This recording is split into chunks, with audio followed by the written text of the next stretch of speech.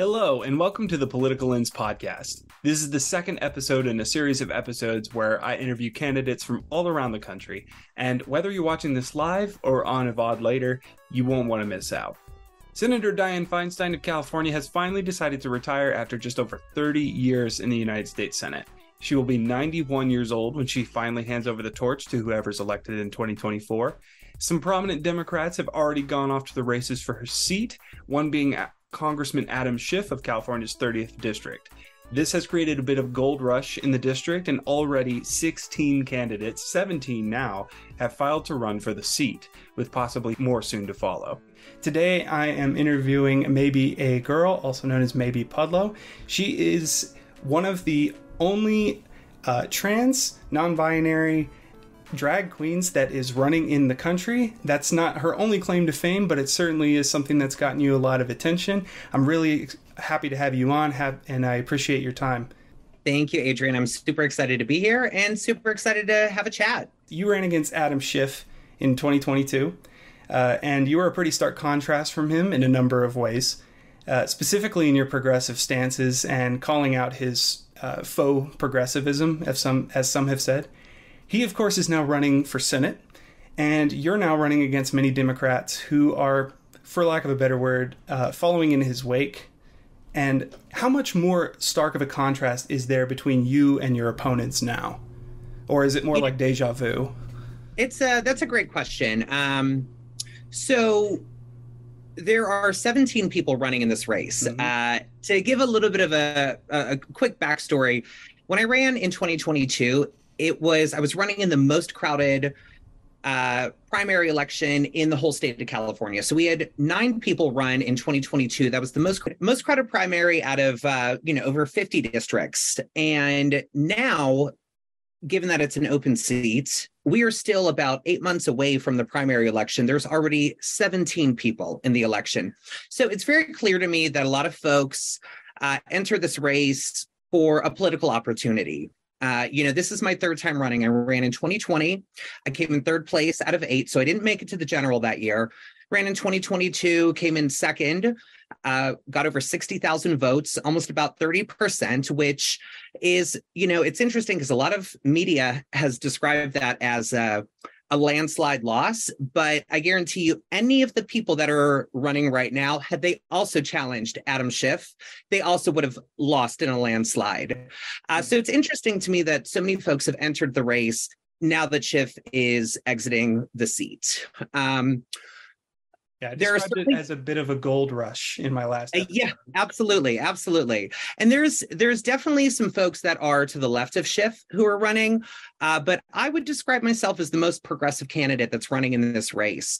I also hesitate to use the term radical left because I don't think that there's anything radical about wanting healthcare, housing, education, and just quality life for everybody, economic equity, LGBTQIA rights, racial justice, reproductive rights. That's not radical. It's left, but I wouldn't call it radical. But as somebody who doesn't take any sort of corporate influence money, we're totally grassroots. I'm differentiated a lot from many of the other candidates, especially some of the candidates who have held other political offices who are now trying to run for Congress. And how would you respond to people who say that you are part of the radical left? Totally. First of all, I think it should be noted that this district overall is pretty progressive. We live in, it's central Los Angeles, it's Southern California. I don't want to describe this district as a monolith by any means, but if you were to find a district in this nation that has a huge amount of progressive voters, District 30 is one of those districts. We are Hollywood, West Hollywood, Silver Lake, Echo Park. But then there's also some other areas that perhaps are a little bit more moderate. There is, Burbank and Glendale. And so, those districts as well are Democratic, but perhaps maybe a little bit closer to the center. And those are the folks that I'm really trying to get their votes because we share a lot of the same values and ideals and wants for ourselves, our families, our neighbors, and our community. But to the folks that would describe me as radical left, I think that our ideology is so far opposed from one another that I don't think there's anything that I could say to actually try to win them over, if you will. You've also said that you run more of an intersectional humanitarian campaign. And to many lay people, I don't think that they would understand what that means. But one of those issues that you address is housing for all. What's a plan that you would advocate for or put forth that would ameliorate California's housing and houselessness crisis? Totally. So, first off, intersectional humanitarianism. To be intersectional means that, there's different groups of people that are intersecting with different qualities or faults that we're trying to fix here in this nation. So when we talk about homelessness, that is an intersectional issue because it affects so many different groups of people who also are probably affected by other issues. So, homelessness disproportionately affects Black and Indigenous and people of color. It disproportionately affects queer people. And so that's what makes it an intersectional issue. And here in Southern California, first of all, let me say, I think there is this idea amongst a lot of people that people experiencing homelessness, there's a lot of mythology surrounding homelessness issues. And a lot of folks think that, people who are experiencing homelessness, they are drug addicts and they're experiencing mental health issues, this, that, and the other. Well, again, even that is an intersectional issue because if we actually had universal health care, folks who are experiencing mental health crises could actually seek that sort of help. For me, issues responses in terms of how do we fix this problem? First and foremost, housing. We need housing cures homelessness. What's really unfortunate is that there is actually enough housing in LA County to house our unhoused community. But the fact of the matter is housing is too expensive here. So in many ways, it is a policy issue. And we need to figure out ways to make rent and to make housing payments more affordable to the everyday person. In fact, just the other day, KTLA put out this article saying that if you live in LA and you make less than $70,000, you're low income. Wow. Think about what that means. I mean, people are spending way too much in housing if they're even housed. And so the issue right now is we need to get people into housing, but we also need to make sure that folks who are housed stay housed. So ways that we can do that, A, create more housing. B, another thing that I'm a big proponent of locally, which is not necessarily on a federal level, but enforcing a vacancy tax. There are so many empty vacant units in Los Angeles. Charge a fee to own a home that you're supposed to be renting, but you're keeping it vacant because you're trying to, charge an exorbitant amount. So, that's a way, but ultimately it's housing. Housing, permanent supportive housing and permanent supportive services are the way that we cure, and alleviate homelessness. So a follow-up to that, providing that this tax goes into place, right? Say that you advocate for this, it's something that's passed on maybe a state level. How would you enforce that through the federal government? That's a good question. Of course, it could. I don't even know if it's state level, but could it be on a federal level for California, but not only for California, for other places? Is that something? Totally. So we're looking to see that actually take place and be enforced on a city and county level first here in Los Angeles, because we're sort of the epicenter of where this crisis is happening. But I would love to see collaboration between the municipal, the county, the state, and the federal government in making this a reality. On a federal level, I think, it's working with HUD to make it easier to address the housing crisis. There's over 500,000 people across the US who are unhoused. Probably the biggest proportion of those people are right here in California, but it's not specifically a California issue. And so I do think that it's also working at a federal level to create more public housing, to create public banks that support public housing, making it easier to receive housing vouchers. There's a multi-year wait here for certain housing programs just here in Los Angeles. And if you're somebody experiencing homelessness, if you're somebody struggling to maintain employment or struggling to receive mental health care or healthcare for addiction services, chances are you're probably not going to be hyper-focusing on this, 2-3 year wait to be able to get into housing. And that's the thing is housing really helps to alleviate a lot of those problems underneath itself. But housing is one of those main things. If you don't have housing, it's really hard to focus on any of your other needs. So I think truly it has to be a collaboration between the federal governments, state, county, and municipal governments. You and a number of other candidates in this race are members of the LGBTQ community. That includes Gerard Ratavoshian, Seppi Shine, and Alex Balkian, who I interviewed earlier this week. But he does not consider himself to be part of that community as long as there is a TQ plus part of it. Do you see yourself in contest with any of the candidates for their votes? And how do you respond to members of that community like Alex who would, quote, like to be divorced from that part of it? So what's really interesting to me is the number of Democrats that are running in this district. And I will tell you, okay, so I disagree overall with this idea of a political duopoly.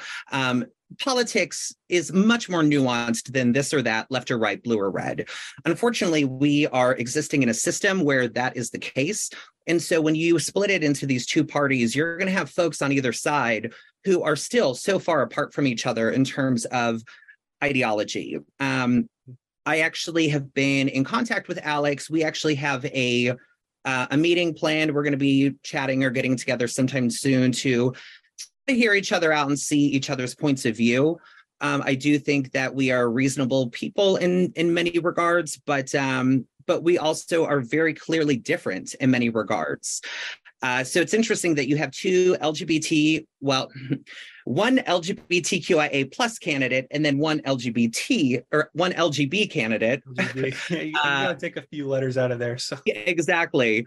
Who are both running as Democrats, but their version of how they foresee the future are totally different. So I'm looking forward to a conversation with him. I don't want to speak too much about what he has to say before I have that conversation with him. But it is clear just based off of our interactions on social media that we disagree in many regards. And I could go into that actually for a long time, but I don't know how much time we have here. You can go into it for, I would say if you want to go off for a couple minutes, I'm fine to hear what you have to say. Sure. I don't want to say I'm going off, but no, I would say, I don't want to no, that's okay. That's all right. But I would say that, one of the reasons that Alex and I have been in contact with each other as of late is because we have very differing views on what is happening in Glendale with the Glendale Unified School District, which is also a piece of what is happening, not just in Glendale, but in Los Angeles City, greater LA County, and the surrounding SoCal area. One of the things I like to talk about a lot is how there has been over 6,000 anti-LGBTQIA bills introduced on state and federal levels all across the United States. It's a really scary time to be a queer person. And I've talked about this in some of the other interviews that I do that, I graduated high school in 2004. I've been out of high school for almost 20 years now. My recollection of my experience being a queer youth, because I came out as queer when I was a teenager. I was not yet an adult. I didn't suddenly realize when I'm 18, oh, I'm a queer person now that I'm an adult.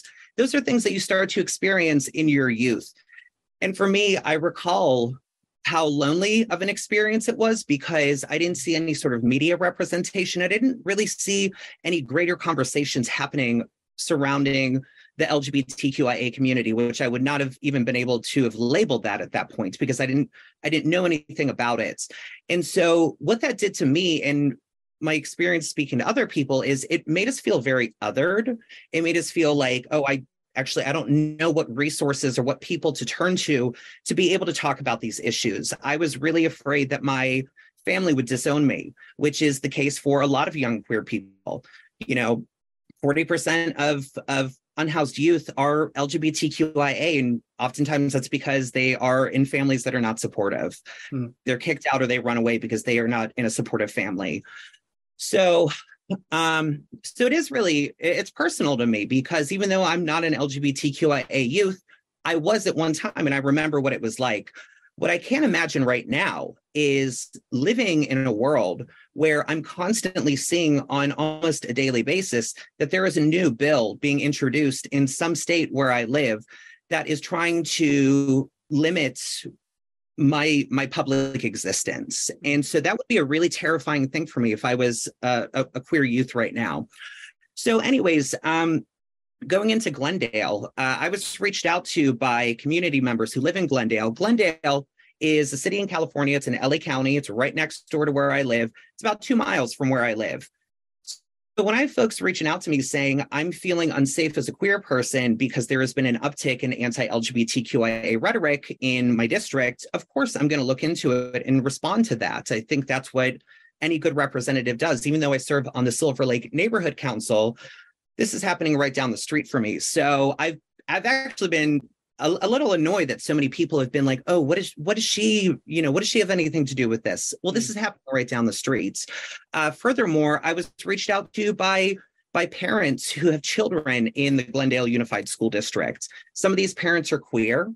Some of these parents have children that are queer. And then some of these parents are just allies who want to see LGBTQIA inclusion in Glendale. So I attended the Glendale School Board meeting. It was extremely contentious on many different levels.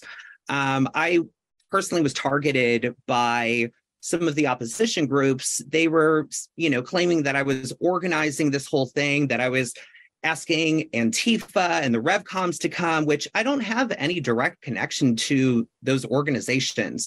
I put out a call on my social media saying, hey, the Glendale School Board meeting is happening soon. It's been rumored that the Proud Boys are going to be there to protest it. Let's show up with some pro-LGBTQIA voices. And, I ended up getting over 1,500 hate comments on my social media, and most of them calling me a pedophile, a groomer, saying these really awful, unsubstantiated things just because I'm a queer person. And what's really interesting is that the Glendale School Board, they weren't even voting on anything that was what I would consider to be controversial. They were voting to recognize June as Pride Month, which is about as mild as it gets, in my opinion. I mean, it's already recognized on a city, county, state, federal level. Right. For the school district to recognize, it's not that big of a deal.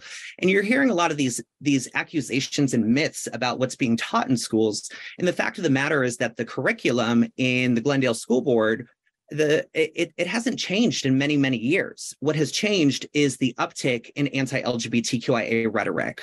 So why wasn't this happening 3 years ago when we had the same curriculum going? It just feels like there is this anti-LGBTQIA sentiment that's coming from kind of all over the US, and it's starting to make its way into Southern California. And that's really scary for people like me and my queer neighbors. Sure. So it seems to me that a lot of this is coming out of a revived movement, mostly on the conservative side of things. It's not all conservatives, it's not all Republicans, but this movement has, yes, introduced a lot of anti-trans, anti-non-binary, all sorts of things into the mainstream political spheres.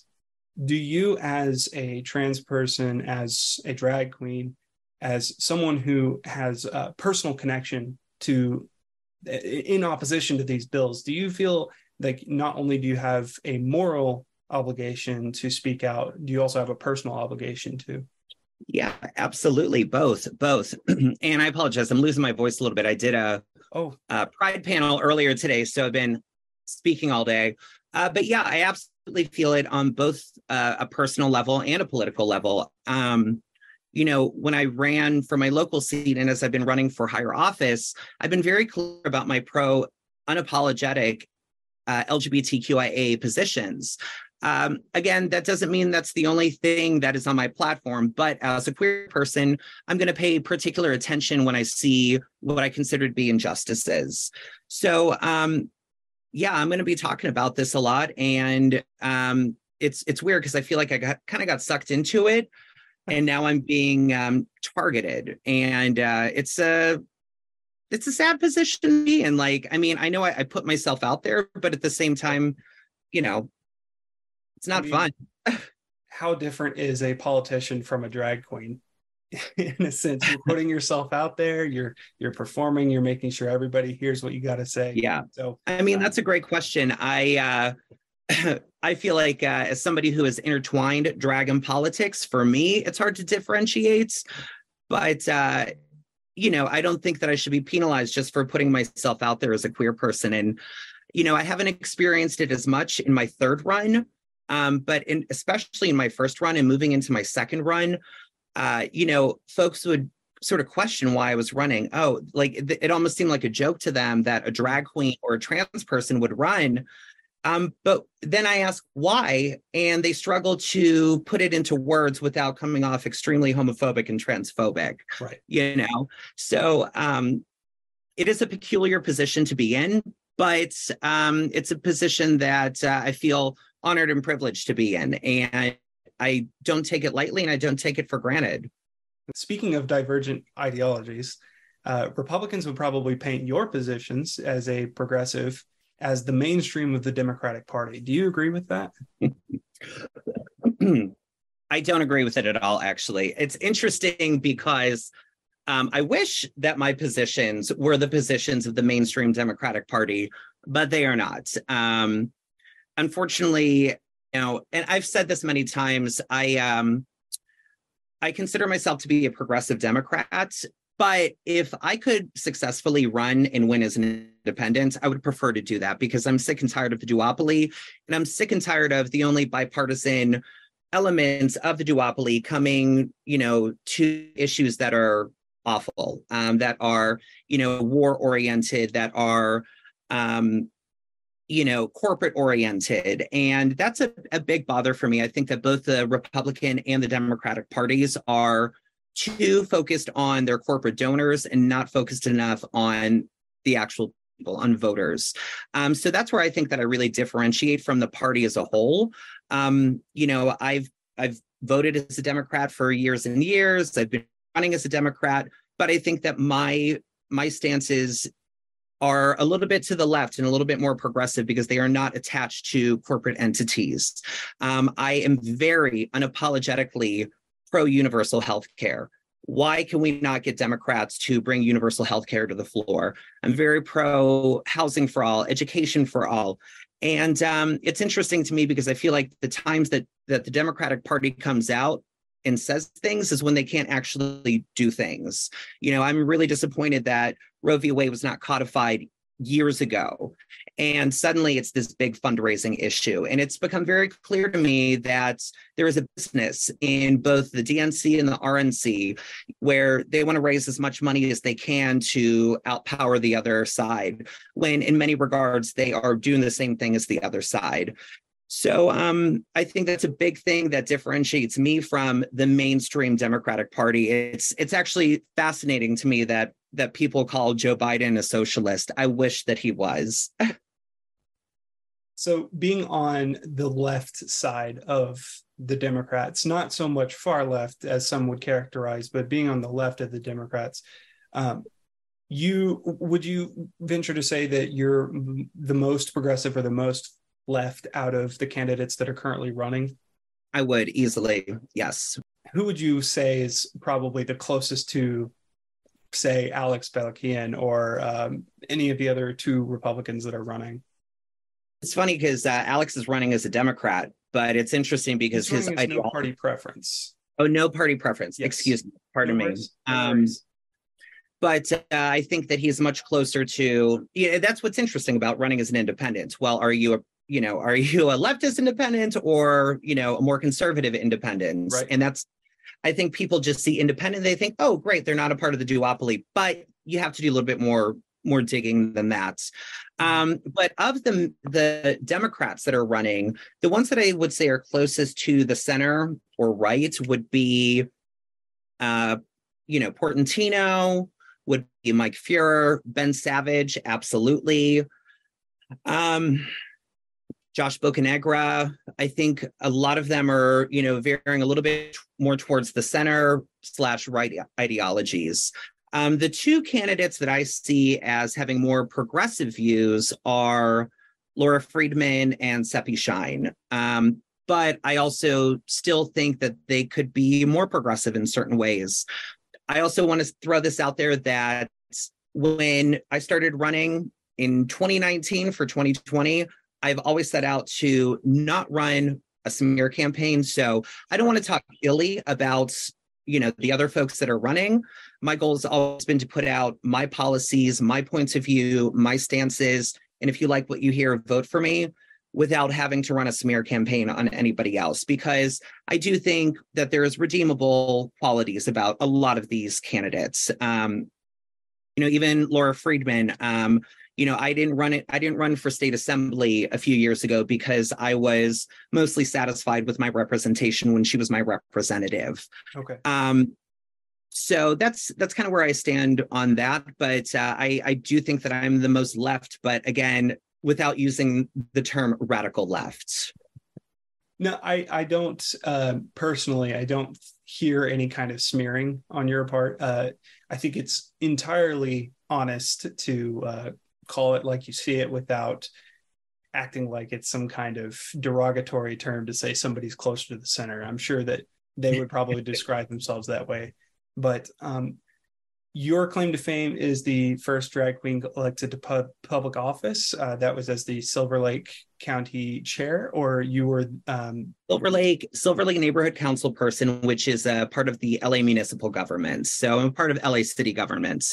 And so you're also going to be on Marianne Williamson's stream tomorrow, right? Mm-hmm. And are you excited? Is it safe to say as well that you're supporting her for president? I am very excited, and yes, I am supporting Marianne. I think Marianne and I actually have a lot of similarities just in terms of the kinds of candidates that we are. I became aware of Marianne Williamson during the 2020 campaign, and it was actually right when when she was beginning to drop out and support Bernie Sanders.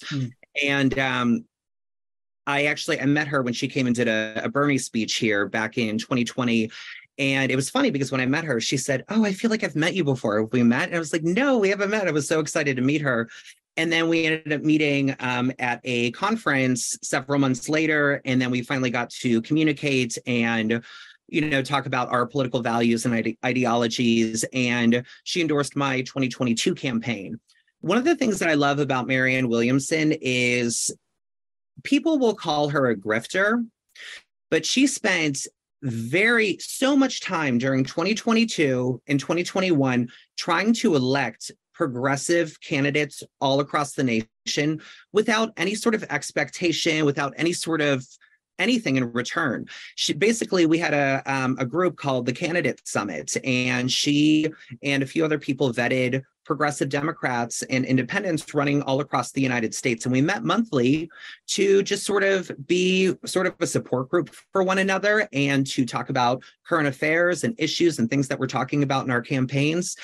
And it was an amazing way to bring together so many progressive candidates and also to fundraise for all of our grassroots campaigns. And I was so just grateful for it because, she did that without expecting anything in return. And so when I found out that she was running for president, again, against an incumbent, it made me think about my run against Adam Schiff and how much criticism I received running against an incumbent within my own party.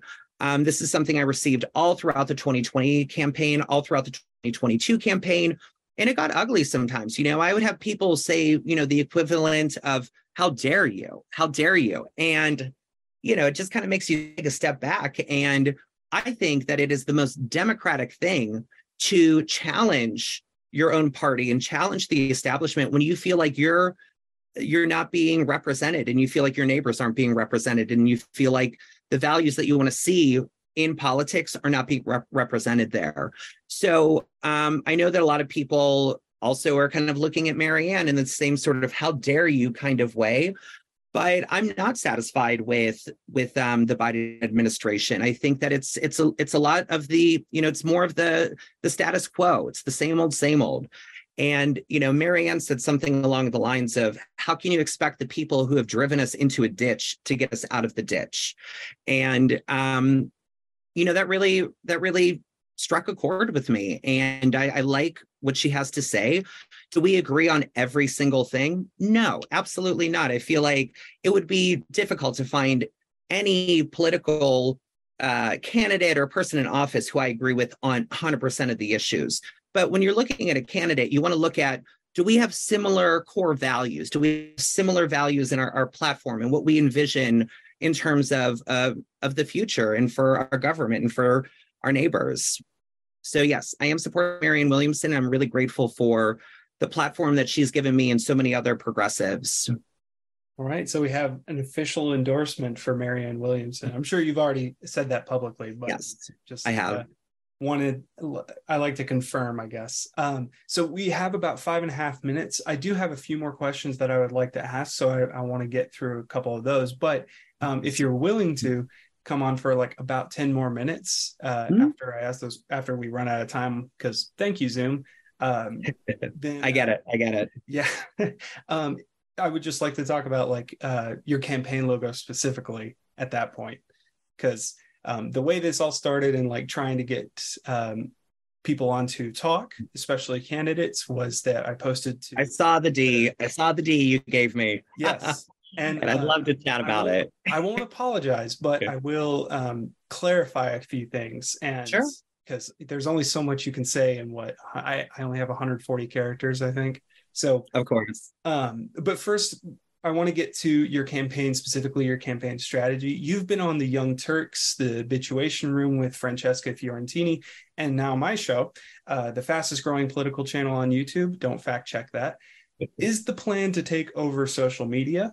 And because you, compared to your opponents, I'm seeing you everywhere right now. Well, you know, I wouldn't say that's the plan, but if that is what happens, I will gladly take it.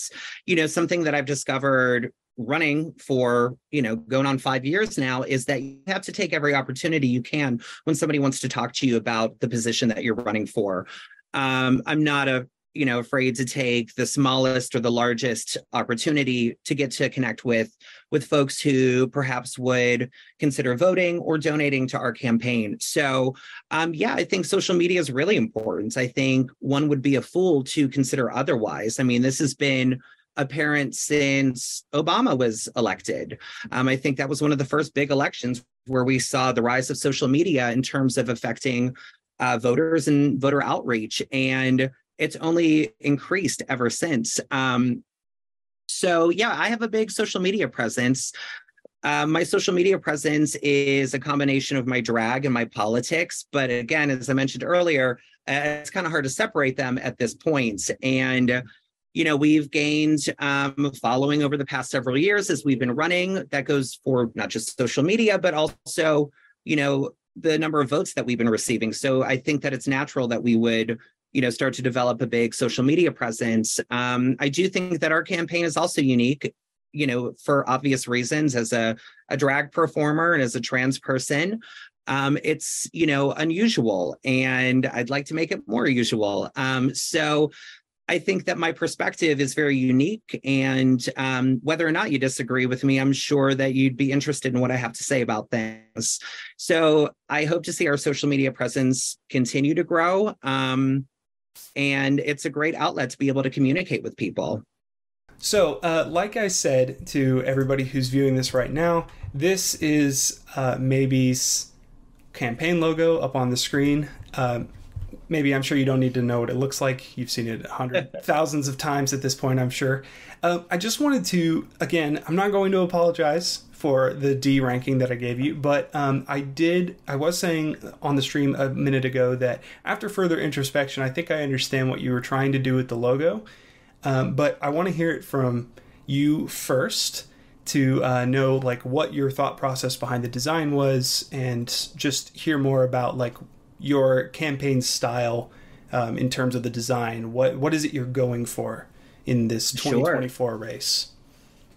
So I wanted to play off a little bit on our 2022 colors. So 2022, our official colors were mint and lavender, and those are definitely a part of our color scheme this time around. But this time around, I just wanted it to be generally purple and green, but really any variations of that.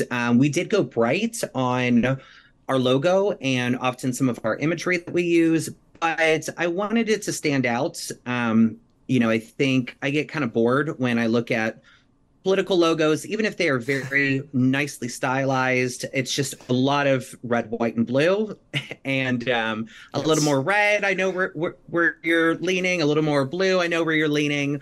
But I wanted to do something a little bit altogether out of the ordinary, just because I think that my style of leadership is out of the ordinary. I think me as a candidate, I'm out of the ordinary. And, the significance of the colors themselves, purple's frankly always been my favorite color, and I consider it to be a very, very queer color. And then green, just for, environmental reasons. I wanted to show that even though I'm not a Green Party candidate, green issues are still very much a part of our platform.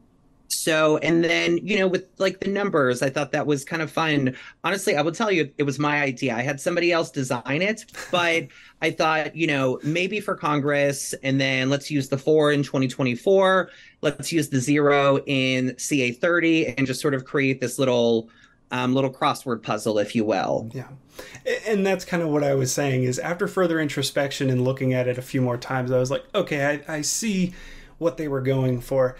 I'm not so sure that it works on a visual level, only because the colors, you're using 3 main colors, the green, that purple, and then sort of a lighter pink, almost a magenta, and lilac. There we go. I like that.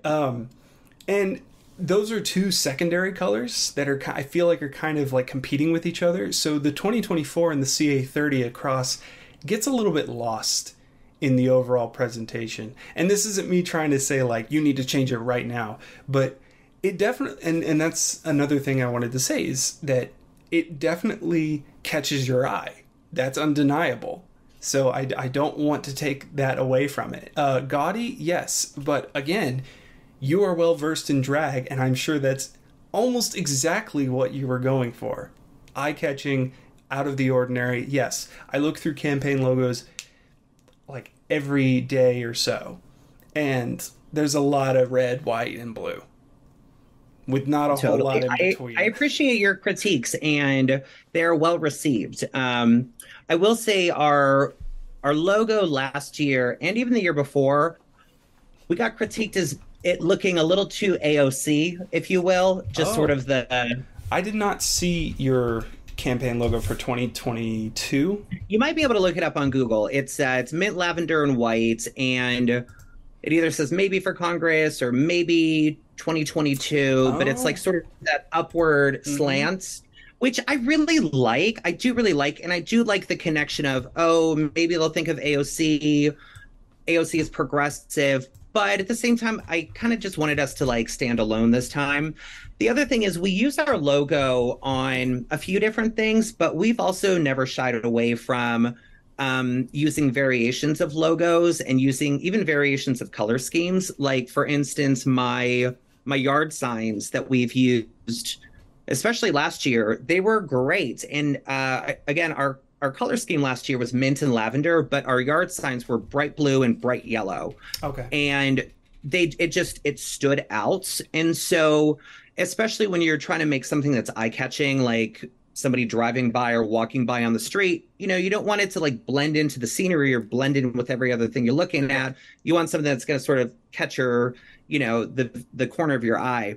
So that's kind of like how I feel about that. I mean, we've definitely thought about perhaps, maybe doing some modifications, but again, we have a couple of different versions and a couple of different ways that we're presenting our imagery. Sure. And I think it's all a little bit connected. It's mostly green and purple, but honestly, I think that we also have a really catching, like, my name, I think, is very distinct. That's why I am just campaigning off of my first name. I don't know of any other Maebes that are running for Congress. Right. And it's also just kind of an easier way to be remembered, in my opinion. I don't hate your 2022 one. It is a little reminiscent of some like 2016 to 2020 candidates, especially on the Democratic side that were running, like Joaquin Castro and AOC was one of them. But I don't hate it. I do think that, you made a better call by making the colors a little more saturated, a little like pop more. So I don't think that this one is necessarily bad. Again, I want to clarify that this is purely aesthetic, and this is also it's totally fine. I'm not offended. In fact, I actually had this moment when you reached out to do the interview, and I was like, he wants to interview me, and he gave me a D. But then I was like, whatever. We all have our different tastes and opinions. Like, I'm really not offended. I was like, I may have already messed this up. So I did have that moment where I thought, either she'll be cool with it. But that's the thing is, I have to be comfortable speaking with people that don't agree with me on everything, even if it comes down to graphics, Right. So I don't want to agree just to interviews of people who believe in everything that I say in my entire platform, and even, again, down to my graphics. So sure, I'm totally cool talking about this because I like it, but I also hear where you're coming from. I appreciate that. And I also appreciate you for sure coming on in spite of my criticism. That there are a few people who have decidedly not wanted to. Now, whether that is because of I saw logo, you were harsh in your critiques. I mean, I don't blame you for that, but I did see a lot of low ratings. Did anybody get an A? Alex did. I know. Okay. So, yes, Alex Balakian got an A because I liked how simple and effective it was. The circular shape for the O in 30 definitely helped with that. There were some that rode the line. I don't like to do like B- or B+ or anything like that, but there were definitely some that rode the line. I tried to be very selective with who I give A's. And in the whole time that I've been doing this, there's only been one S. So S. Yeah, have you ever seen like those tier maker videos? It's like A through F, and then there's S rank, which is like super. It's above. It's like an A++. Oh, okay. I thought it was like below F. and below F, like your logo is so bad. I was like, wow, it was that bad? Yeah. I've seen some bad ones too, but for anybody out there that likes what Maebe has to say, maybe wants to vote or send money her way, where can they find you either on social media or your website? Sure. So our website is maebeagirlforcongress.org. It's spelled MAEBEAGIRLFOR Congress.org. Or you can find me on Instagram. That's kind of where I hang out the most as a millennial. It's at Maebe A Girl, MAEBEAGIRL. I'm also on Twitter, which has been a little disappointing lately ever since Elon's taken over, but you will find me there, Maebe_A_girl. And I'm finally getting involved on TikTok. I had to think about it for a second, like TikTok. Oh. But yeah, you can find us on all social media platforms, and I'd love to connect. If you have questions, please reach out. And again, we are looking for donations. We've got the end of the quarter coming up at the end of this week. And I do want to also mention that even though we have fallen behind some of the other candidates that are running for this seats, we actually have just about as many donors. And so my donors might only be spending $5, $10, $15, $20, $50, whereas some of the folks who have brought in many times more money than I have are relying on their rich and wealthy friends and donors who are maxing out on their donations. So it looks like a lot, and it is. And unfortunately, I wish that we didn't have to raise money to campaign, but we have to get the message out. We need help with, the word out on social media, billboards, TV, all the different channels. So I hope you will support us. Maybe I just wanted to say thank you again for coming on. I appreciate you taking my criticism with grace and dignity. Again, since this is kind of the second part of saying goodbye, but also wanted to thank you. What else can people do to support you in your campaign if they choose to? Yeah, I think that, I think folks don't realize how much everybody can do a little bit. One person running a campaign is practically impossible. Even with a few people, it's hard.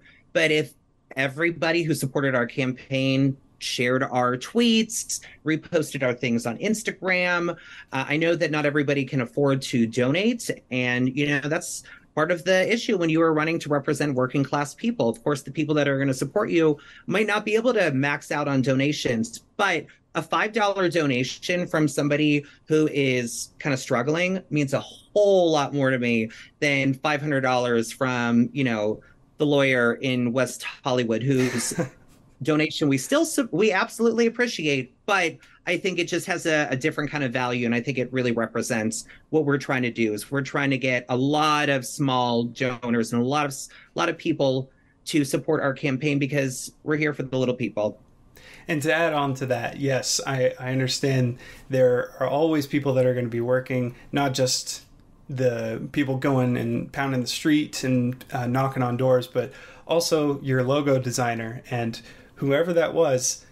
I apologize if I hurt your feelings. I was not trying to. But he will not be seeing this. I am not sharing this podcast with him. Okay. Well, I guess that's just one less person. But I might take it back quietly. Maybe thanks again for coming on. I really, really appreciate your time, and best of luck going forward. If anybody has any questions that they want to push to me, if you'd be willing to do another interview later on in the future as the campaign rolls on, I would also appreciate that. No pressure, but it would be great to circle back. Hit me up closer to the primary. I'll definitely do another interview. I'm also so curious to see who accepts and who declines this interview, because I think it says a lot about some of these candidates who think they are just too good for everybody. That's fair. I won't make the claim that that's why they're doing it. I'm sure they're busy people, but no, but that's the thing is that not getting into it. Interview is over, but I can't wait to see who else has done this show. And hopefully there will be many. So I think there will be. Do you have anybody else scheduled? I did talk to Josh Bocanegra. He is unavailable until August, unfortunately. So we'll just have to wait until then. But there are a few that I've reached out to. We'll see how it goes. And in the meantime, if you want to catch those, anybody watching this either live or later on a VOD or on YouTube, please subscribe. I hope you enjoyed this. And also go and find Maebe on social media. They can use all the help they can get. And I'm sure they wouldn't mind having anybody come and subscribe and retweet all of their stuff. So to round this off, Maebe, once again, thanks so much for coming on. I will hit you up later on in the primary. And to everybody else out there, have a great rest of your Tuesday, great rest of your week, and we will see you next time. Thanks, Adrian. Thank you for watching. If you like this and you want to see more like it in the future, please consider subscribing and maybe even hitting that little bell in the corner to notify when new videos go up. And while you're at it, like and share it as well. PoliticaLens is the fastest growing political content on YouTube. Don't fact check that. So you'll be happy that you did. As always, we'll see you next time.